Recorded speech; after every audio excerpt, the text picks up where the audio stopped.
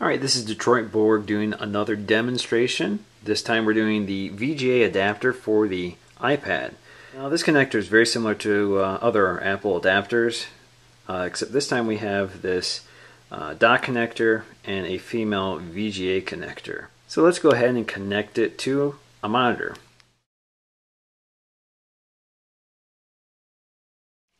VGA adapter can be connected to any of the two Apple iPad docks.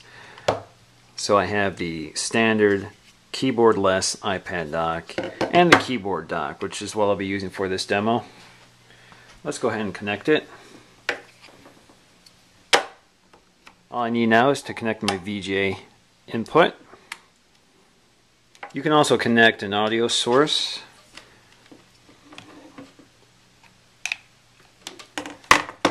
Okay, let's turn this around and get our iPad docked.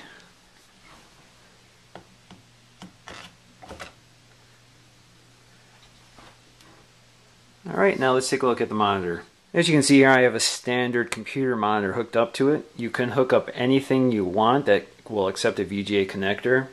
You can also add other dongles or adapters to the VGA connector, so you can connect DVIs or HDMI inputs. Let's go ahead and try the first thing.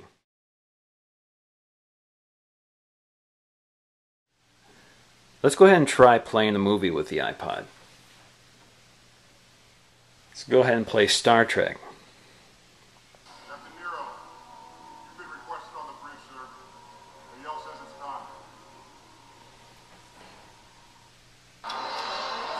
As you can see, the screen on the iPad just displays the poster art for the movie, and you have the controls.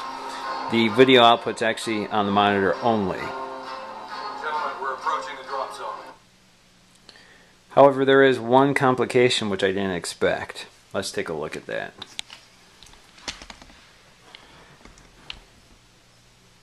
When playing DRM content like a purchased movie on iTunes, this pop-up will be displayed after maybe a few seconds of playback. Cannot play movie. The connected display is not authorized to play the protected movies. I'm not sure why this is. I assume that the copyright holder does not want this played on other devices without authorization. Let's click OK. So unfortunately that doesn't work too well. Other things do play back, such as podcasts. So let's go to iPod. Let me go to my podcasts. Let's play Mac Break Weekly. It's time for Mac Break Weekly, episode 189. Well, we finally all got our iPads, and we're going to take a look at the good, the bad, and the... Well, there's no ugly. So yes, podcasts can play back. And once again, you see a splash screen with the controls on the iPad itself, while the video goes directly to your monitor. And of course, the audio is also coming out of my monitor. From people you trust. Let's take a look at other content. YouTube also will play back on an external display. So let's play back one of my videos. Let's do the accessories. So once again, the video is playing directly on the display while the controls are on the iPad. Alright, today some of my accessories started arriving for my iPad. One of them is this dock. This is just the dock itself. So I can pause it or scrub it. It's not fully downloaded yet. Play it again. Okay, it's just this little box.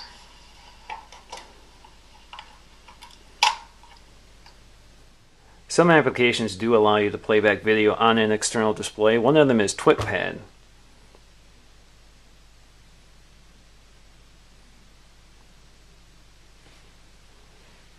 Prompt from USB. We used our copy. So we're running video in an app and it's displaying to an external monitor. Not all apps do this, so let's go take a look at one that doesn't. I'm sure this is no surprise to you, but it was a great...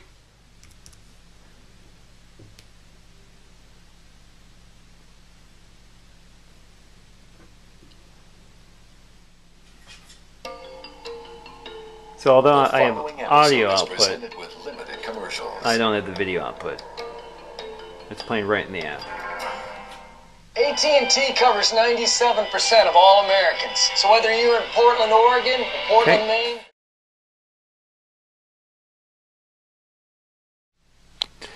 Beyond movie playback, there is also Keynote. Now, Keynote will allow you to play slideshows to an external display. So let's go to Keynote.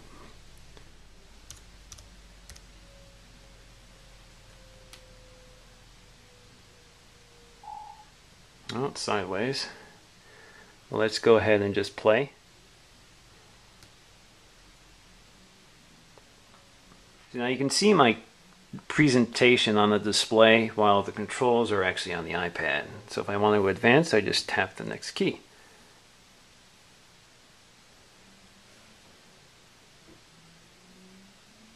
So this is particularly handy if you're doing a presentation at a venue or a conference. You can just bring your iPad instead of your MacBook.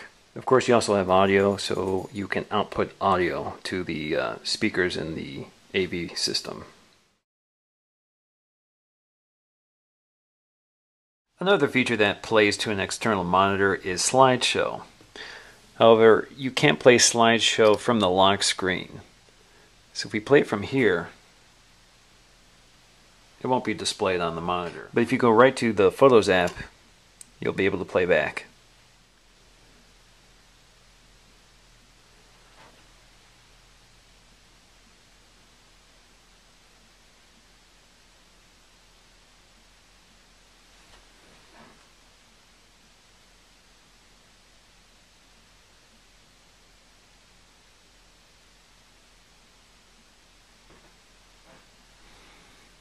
Again, this has been a demonstration of the VGA adapter for the Apple iPad. Please rate and subscribe. Thanks for watching.